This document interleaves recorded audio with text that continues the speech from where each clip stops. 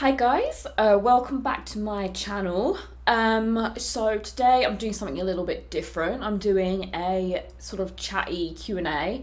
I did a poll on my Instagram and Twitter.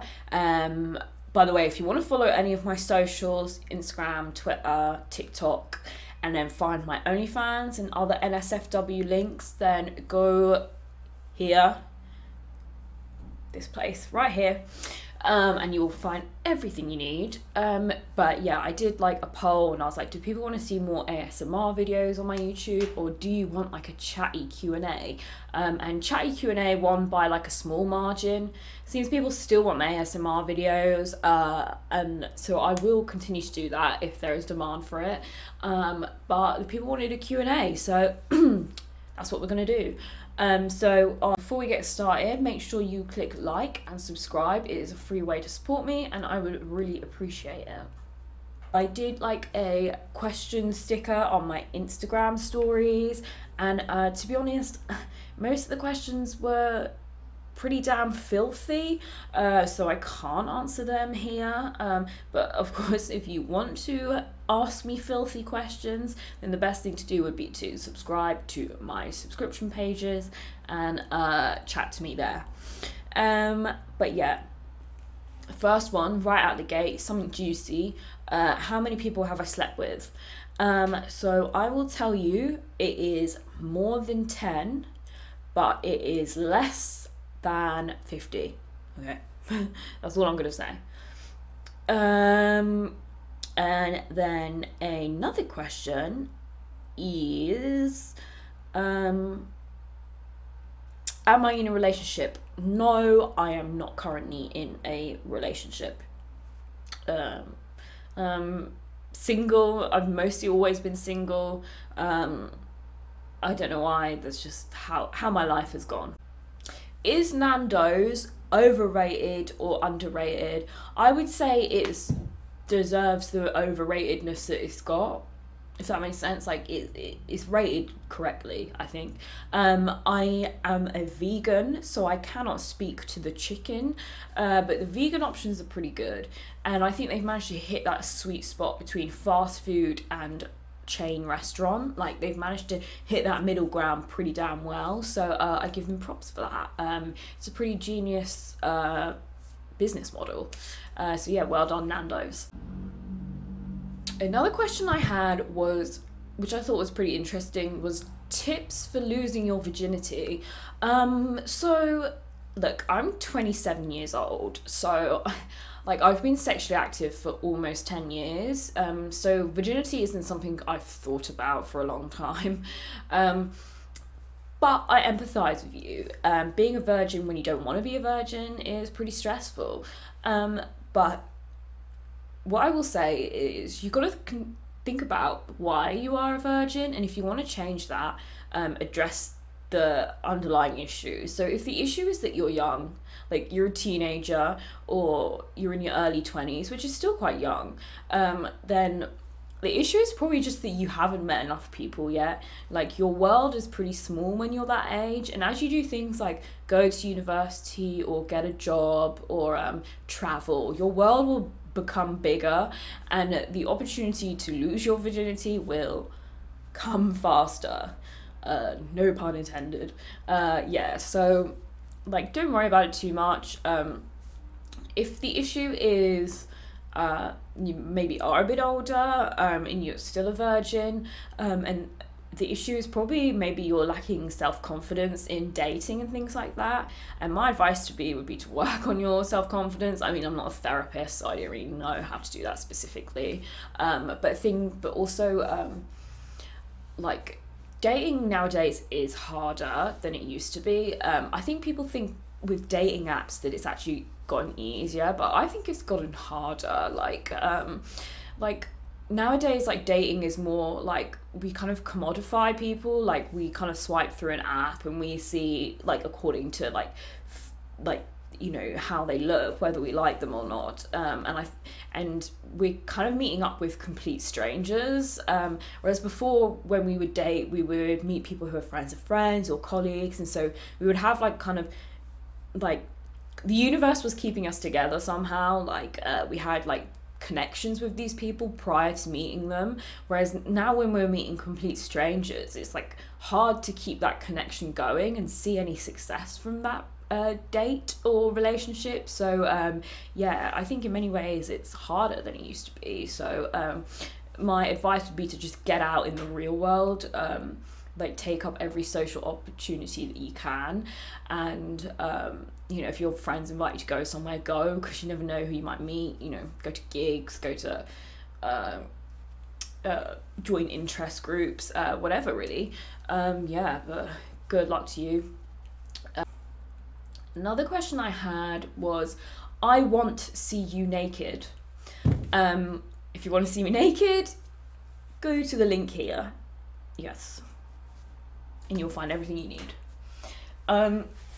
Okay, so another question I had was, what is your favourite and least favourite thing about being a content creator, doing OnlyFans, all that jazz?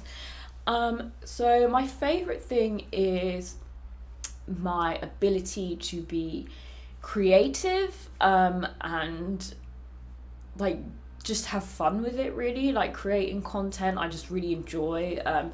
It's something I've become quite passionate about. Like, so yeah, I became really motivated to become like self-employed, basically. Like I really wanted to have a job where I have, well, this isn't the only job I do. So I'm actually a PhD student, which I hope to finish my PhD this year. I'm doing a PhD in social policy. But yeah, so when I was at university, I like dabbled in selling pictures and videos on some website like ages ago, and I'd kind of heard about like camming, like webcamming, like cam modeling before, but I never really knew how to do it. And I always lived in a house share with like crappy internet connections, so like I didn't really know how I would go about doing it. But then when I started my PhD, it gave me the opportunity to live alone, because I get a stipend from my PhD, like a small income, and also I don't have to pay council tax because I'm a full-time student. So it was a great opportunity for me to live alone, and I also got a good internet connection. So yeah, I started like webcamming, and then just before the pandemic actually, and so I kind of just did it like ad hoc, like as a side hustle to my PhD. But then I kind of got a lot more into it, and then a year ago, and a year into webcamming, which was about a year ago, I decided to open an OnlyFans, and I kind of had no idea what I was doing with it. Like I just heard about it, and I was like, okay, I'll try it. And yeah, I just kind of got really into it, and now I'm just a lot more invested in and having fun with creating content. So currently I'm not doing live streaming anymore on an adult website, and I'm just doing the content creation. But yeah, I just really love coming up with like fun, interesting ideas and like making them come to life. So yeah, that's something I really enjoy. Also the financial aspect is really good. You know, it's a fun way to make money, but don't get it twisted, it's still a lot of work. Like I think this is a common misconception people have about this work, is that it's easy money, but it's not. The average OnlyFans creator earns something like £100 a month. So you actually have to work really hard and find your niche to like stand out and like make an income that's which you're comfortable with. So yeah, that's also another thing that's like a good thing about this work is like when people say that I made their like day better, or like I made them feel good about themselves, like that's something I really enjoy. Like I used to work in adult social care, in like the mental health sector, and that is a job I don't ever really want to do again because it was so stressful and underpaid. But one thing I did enjoy about that job was when people said that I made them feel better, like listening to them or whatever. So I guess I kind of have it in me where I like making people feel good about themselves or whatever. So yeah, that's another positive about the job that I like. Something to consider. So the worst parts about it are, of course, the trolls suck. No one needs trolls in their life. Like, you don't need people commenting on your videos telling you you're ugly or that you need to die or whatever. Like, that's never good. But I mean, anyone with any job can deal with horrible people. Like retail, you can deal with, like, you know, like a Karen or something. Speaking of Karens, go check out my Karen content. But yeah, like, yeah, so I mean, anyone knows dealing with shitty people is a shitty aspect of every job.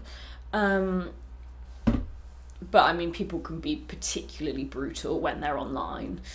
So yeah, that's a crap part about it. Also, the uncertainty of the job. Like, of course, OnlyFans in October last year decided they didn't want adult content on the platform, but then they reversed their decision.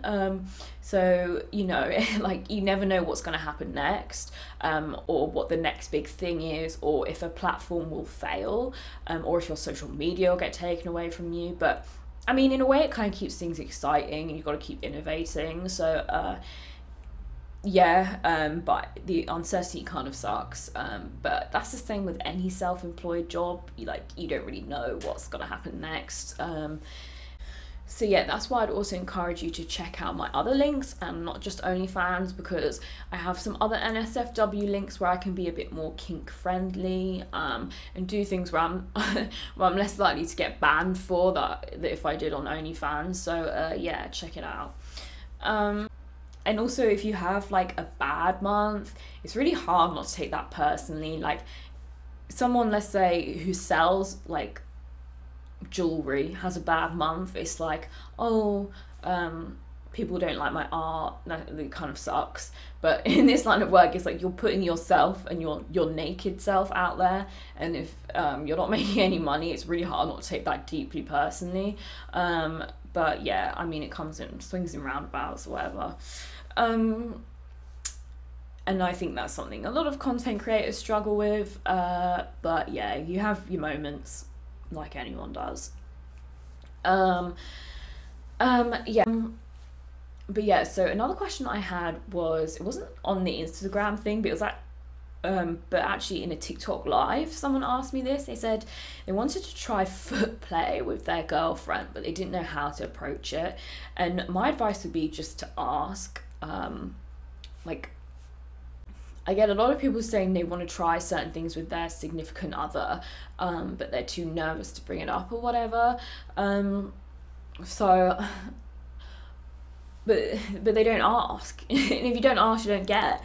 So you've got to open that line of communication, and when you do, it'll probably bring you closer. Also, ask her about what she wants to try. You see, I'm probably coming from a warped kind of sense, like the warped point of view. Like, I'm pretty open-minded. Like, nothing really shocks me. But I forget that like, foot fetish for a lot of people is seen as really weird, but to me it's actually something that's quite vanilla. This again wasn't a question in my Instagram sticker, but I get questions about my tattoos like all the time. They don't have a particular meaning. A lot of them are just designs that like I saw and liked. Like on Instagram, the artist put it up and I was like, damn, I like that and I want it. Yeah, I'm just a tattooed person and I want tattoos. Like, some of them like maybe had meanings when I got them, but like I kind of forgotten about them now, to be honest. But yeah, I have about 15 tattoos currently, and yeah, I will probably get more. Maybe if you really want to see a tattoo tour video, that's something I can do. If so, let me know down below. But yeah, thank you so much guys for watching this video. I think that's all the questions for today. If you're not already, make sure you have clicked like on this video and you have subscribed, and leave a comment down below if you have any other questions or anything else you want to see me do on this channel. And yeah, thanks so much for watching, and don't forget to check out my other website, and bye. See ya.